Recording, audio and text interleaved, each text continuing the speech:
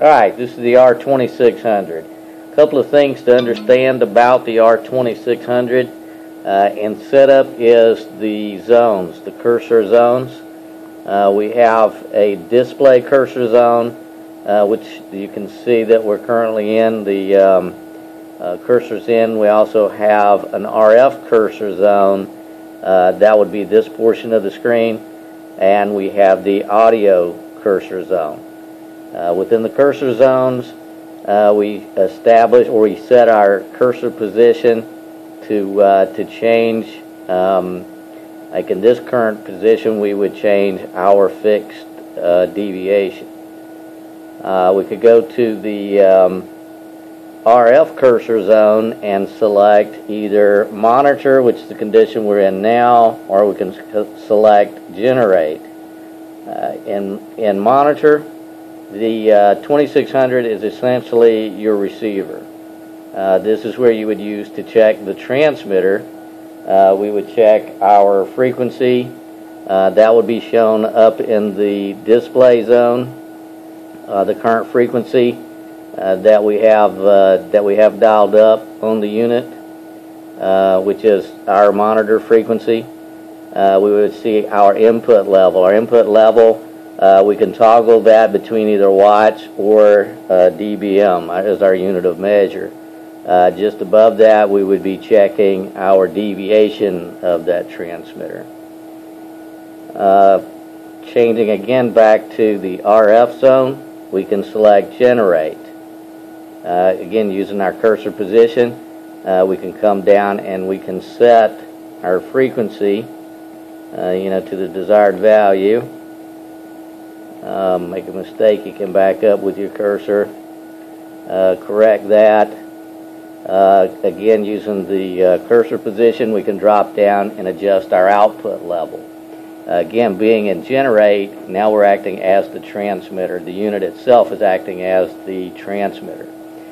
We can set our output level from a low of minus 130, and depending on our generator output port, which I'll cover shortly, would determine this range, this output range. We would jump down to or move to the audio zone, and within the audio zone we can set our fixed 1,000 cycle deviation of the signal.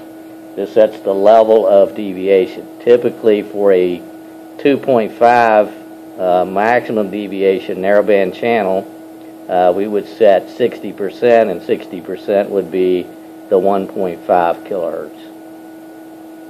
Okay, so let's cover the I/O ports. If you look at the lower left, we have our RF I/O port. That port is not fuse protected. It takes 125 watt input max. That is our current method. If you look at currently we're in generate. Again, that would be equivalent to transmit. We're set for our RF I/O port. If I go back to the gen RF output field, I can toggle that or change that to a gen port. That would be the port next to the RF I/O. The gen port is capable of a much higher output. We could go there to a 0 dBm output. Again, this port is not fused. The gen port is only valid in generate mode. The RF I/O is used both in generate and in monitor as well. Last, we have our antenna port.